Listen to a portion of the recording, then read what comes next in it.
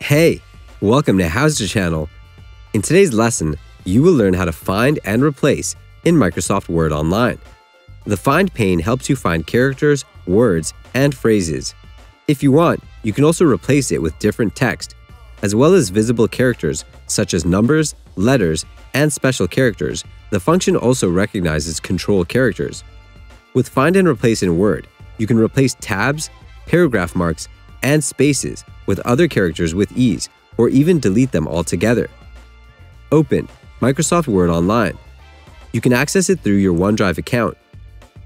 Go to Home tab at the top panel. Click on Find at the top panel and select Find from the list. The right side Tools panel will open. Type the search term in the search line. Press Enter to look for it. You will see a list of results. The results are highlighted in the text as well. Move on to the Replace option. Go to Home tab at the top panel.